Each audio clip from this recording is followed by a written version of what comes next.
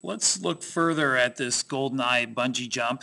And so if you haven't seen part one, see BondBungee-1. But in the second part, again, we're assuming the mass is still 100 kilograms for Bond and the length of the bungee is 55 meters. And we want to figure out what is his maximum velocity, and we are ignoring air resistance. And again, you can watch the clip of the bungee jump at this URL. And so the first question is, when did Bond have maximum velocity? Was it before the bungee started to stretch, just when it started to stretch, or after it stretched some? And so come up with your answer, pause this, and think about it. Here's the answer. It's C, after the bungee started to stretch. And a lot of people think it's going to be B, and it is not B. And the reason is there's still gravity pulling down on him. And so he won't start to slow down until the bungee pulls up with a force that's greater than gravity. And so the maximum velocity occurs when the upward pull of the bungee is equal to the downward pull of gravity, Bond's weight. And so that would be when the acceleration is 0. And that's a tough idea.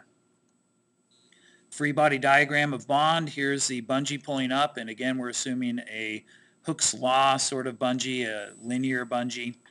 And then weight, and we make up positive, but it doesn't really matter because the acceleration is 0. So some of the forces have to add up to 0.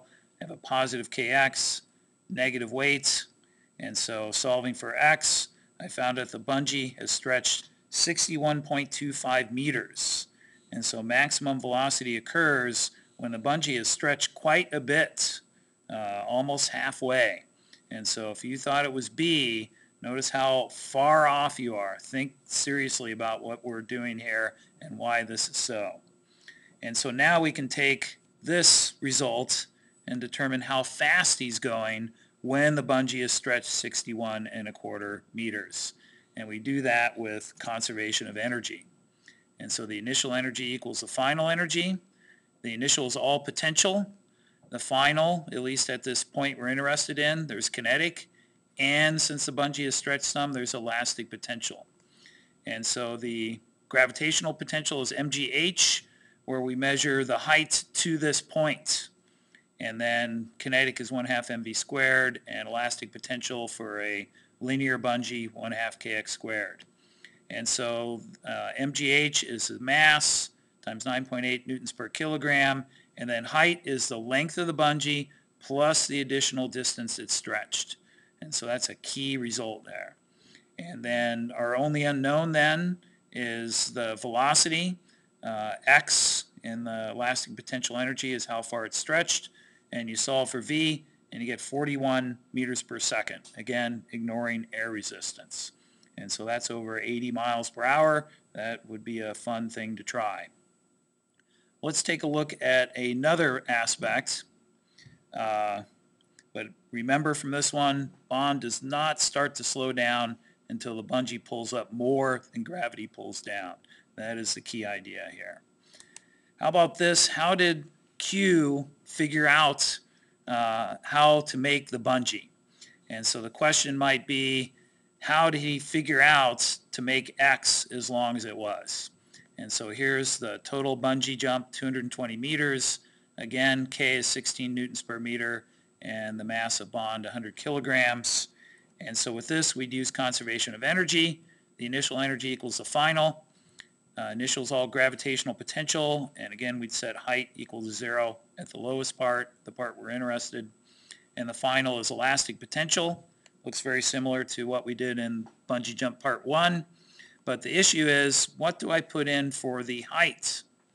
And so here's the initial situation, Bond jumping. Here is the final, and so he's down here at the bottom. And so the change in height is not just the length of the bungee, it is the entire change in height here, L plus X. And so when I put that in for the height, I get a quadratic. And so these sorts of problems are tough. Students often forget that X is here as well as over here. And so MGH is MGL plus X. and we put in 100 kilograms for the mass, 9.8 newtons per kilogram for G. The length we know is 55, X is an unknown, and so when you carry out that multiplication, you're going to get a quadratic.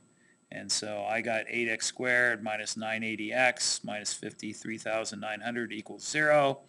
And solving for x, we get 164 meters. And if you go back to part 1, we saw we had 165. So that's close enough for physics. And so this part is similar to what you do in the bungee jump lab. So make sure you study it carefully. And so more potential energy goes into elastic potential energy as the bungee stretches further and Bond falls further. So while the bungee's stretching, he's still losing gravitational potential, and it ends up as elastic potential.